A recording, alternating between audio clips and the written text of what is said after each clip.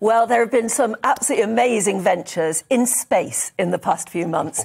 The incredible missions into low Earth orbit by Elon Musk and Jeff Bezos, and the intriguing moves up there by Richard Branson too. And then, of course, at Christmas, we all heard about the launch of NASA's James Webb telescope, which is said to be even bigger and better than the amazing Hubble telescope, looking further into deep space and ultimately looking for life out there. Well, we've seen over the past few days how it's unfolded. It's giant gold mirrors. It's going to be months before it starts to deliver. It's got to cool down to, I think, minus 230 Celsius before it'll work properly. So how is the space programme itself unfolding, and what happens next? Well, let's ask someone who really knows, because she has been an integral part of the NASA story since 1978, when she was recruited as one of the first female astronauts, and she's clocked up some 192 hours in space, and she was the first ever mother in space. Oh, yes. Let's join Anna Lee Fisher from her home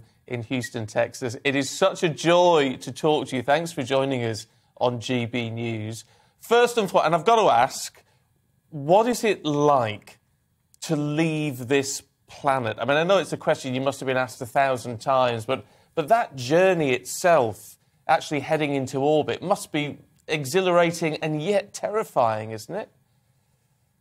Probably both. Yes, it's definitely. But getting the opportunity to go into space is just, words just leave me. You don't have enough words to explain just how wonderful it is. I'm so excited about all the new things that are happening. Perhaps more people will have the opportunity to get to see that amazing view that we've had the privilege to see. It's really an amazing, almost surreal experience. And as we said there, you were the first mother in space. And to go up there on your first mission, you had to kiss your little girl goodbye. We just saw that lovely picture. And then you go and sit on what is essentially an enormous explosive. You must have been, even though despite your training, you must have been frightened and worried that you may never see your daughter again. Well, anyone who certainly sits on the shuttle, I can't speak for some of the more recent rockets, but I think pretty much for any rocket to say that you're not afraid, they're probably not telling you the truth. And certainly I thought over all those things, but space exploration and the honor that I had in being in the first group of women, I never second guessed my decision that I wanted to go into space and be an astronaut. And I also wanted to be a mom. And I guess you just hope that everything's going to work out okay in the end, and trust all those amazing people working on all that hardware to make it as safe as possible. I mean, the time when you were flying on the shuttle, I mean, it seemed to be like the sort of golden age of space travel, if you like, and things have quietened off. But we are picking up again, aren't we? I mean, what do you make of the Artemis program? Oh, I agree with you that there was kind of there's several golden ages, actually. You know, Apollo was an amazing time as well. And I really think the shuttle era was another golden age.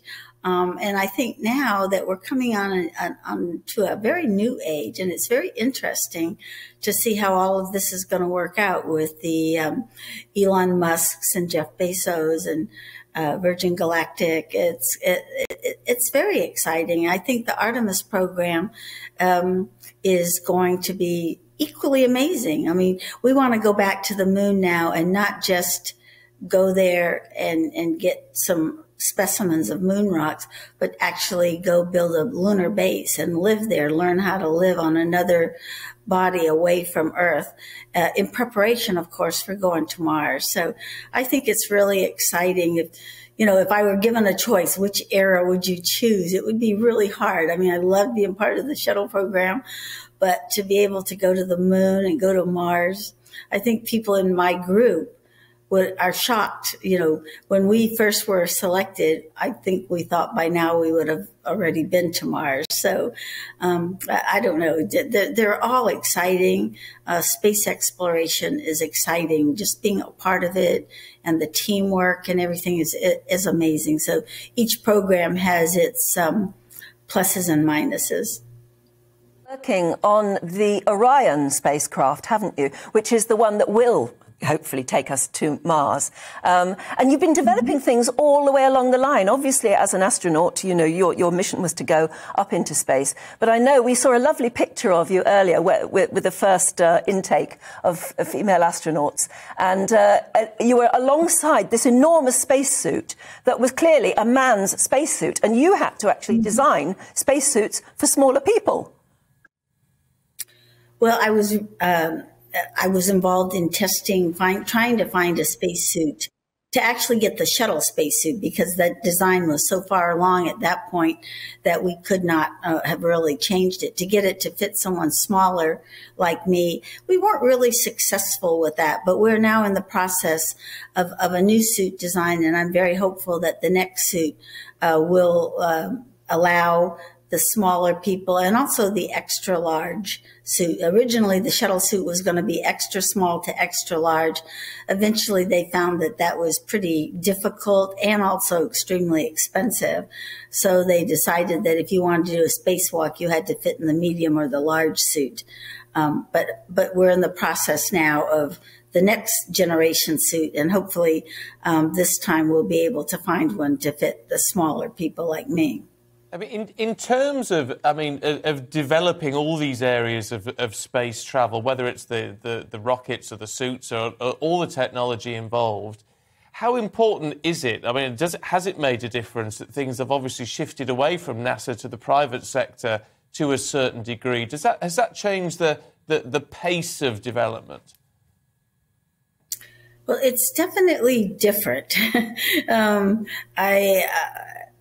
I must admit that I'm surprised when I first heard, you know, that Elon Musk was coming up with his concept of SpaceX, say about 10 years ago.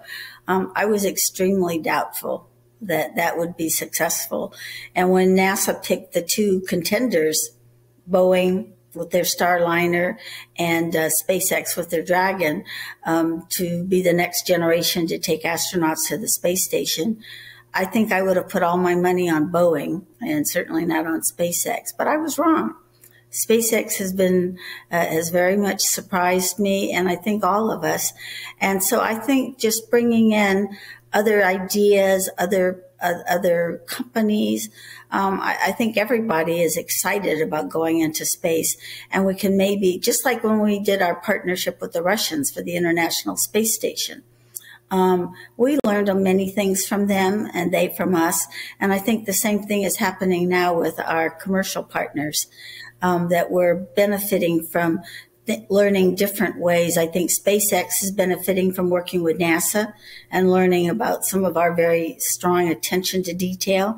And I think we're perhaps learning from them about other ways of doing things perhaps quicker. So I think it's a beneficial relationship, and I'm really excited by how the program is progressing now, and how right now we're on Crew 3 that's on board the International Space Station, and they were able to do that in the middle of COVID, to have the first manned launch on SpaceX. So I'm very impressed with how NASA and our commercial partners are working together. Yeah, it must be very encouraging for you, because I know at one point, there was one time I think you said in an interview when somebody asked you, what should a would-be astronaut do? And you said, learn how to speak Russian, which gave everybody the impression that you were frankly, worried that, NASA wasn't doing as well as it used to. But suddenly we're hearing so much more coming from America now. And Europe. Well, that comment was based on the fact that for almost a decade, we launched on a Russian Soyuz. And so, if you're going to be launching on a Soyuz, you want to be able to speak Russian well. So that was the basis of that comment. But no, I am so proud that we are now launching astronauts from U.S. soil. But we continue to also fly on the Soyuz and be with our partners on the International Space Station. So the comment about learning Russian is still probably a valid one, but I'm very proud that we're now able to launch from U.S. soil, U.S. astronauts from U.S. soil. Anna, what would you say to those people who are still sort of sceptical about space travel, where there's a lot of problems on the planet, as we know, and there are those people who say, well, should we be heading into space? And Prince William was one of them, wasn't he? Really, he actually was. Yeah. But I mean, what do we learn from space? What are the benefits to the planet from venturing outside the atmosphere? Oh my goodness! I always find it hard to sell the space program based on the things that we have learned from it. But my gosh, we've gotten so many wonderful things from the computers that we have, telemetry for medicine. There's just so many benefits that we gain from it. But for me, the reason to go into space is there are many reasons, but space exploration, I think human nature just wants to explore the unknown. And also preservation of our species. What happened to the dinosaurs. And so I think we need to learn how to go beyond our planet to preserve our species. But and also inspiring young people to study in STEM fields. Not everybody's going to be an astronaut per se, but there's so many amazing careers and so many wonderful discoveries that come as a result of space exploration. And again, I would also say, just like in your family budget, you need to pay for your food and your lodging and all those sorts of things. But you also have to pay for your future. You save for your retirement and so forth. And I think the same thing's true with a national budget. You have to take care of health care and all the many things that we have to deal with. But you also have to look to your future. And to not invest in that would, I think, be foolish. When you're up there in orbit looking down on Earth, what's the first thing you look for? I presume where you live. You look for where you live. But what are the other things that strike you about just looking at Earth? Oh, that's my one regret on my flight, was that I didn't study geography as much as I wish I had, because you will look, yes, you're right. The first thing you look at is your home. And then, I grew up in Los Angeles, so looking at that. But then beyond that, you'll be looking out the window and you'll see a mountain, or you'll see a lake or a river. And back when we flew, we didn't have all the support software that the current astronauts have. So you weren't going to ask over the air to ground, oh, I just passed over a lake. What was that lake? But, things like that. It's just so much fun to look out the window and see just the planet is just incredible. The colors in the Caribbean, it's just such an amazing view. And the people who've been on the International Space Station have been up there for like 6 months. The view out the window becomes almost like their backyard. They become so familiar. You can look out and almost immediately know where you are, even without looking at the world map and everything. It's just an incredible experience. Annalee Fisher, we could talk to you all day long. It is such a joy to have you on the programme.